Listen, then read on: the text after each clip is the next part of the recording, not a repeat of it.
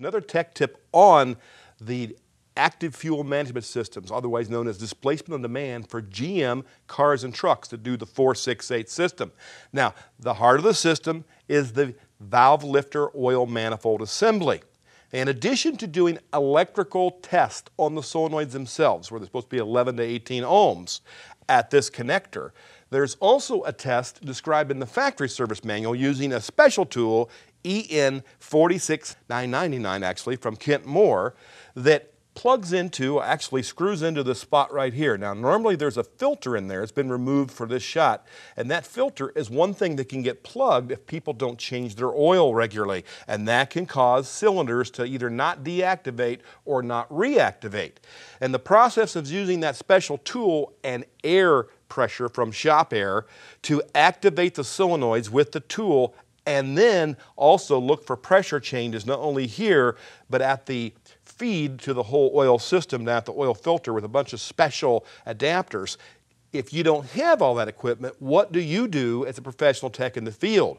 Well, my answer to you would be use your scan tool and a compression gauge and do a running compression test. So with the V-loam hooked up, nothing is connected, just like the truck came in, what you want to do is do a running compression test where you're going to remove one spark plug, you're going to disable the ignition circuit for that particular cylinder, screw in the compression gauge to one of the 4 cylinders that the V-loam is going to be responsible for deactivating, and just start the engine.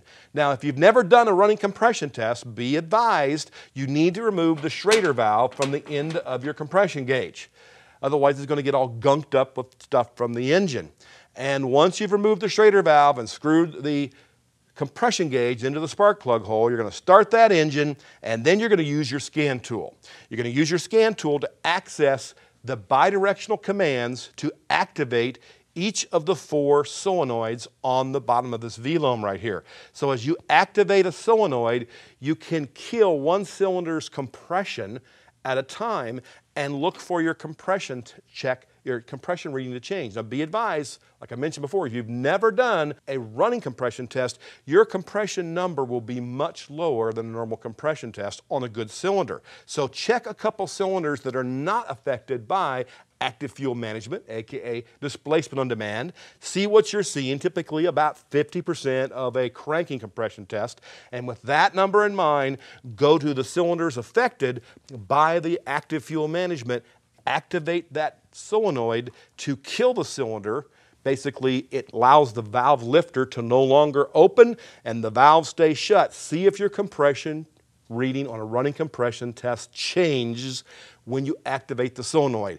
If they don't, then you have a problem with oil flow or the solenoids mechanically.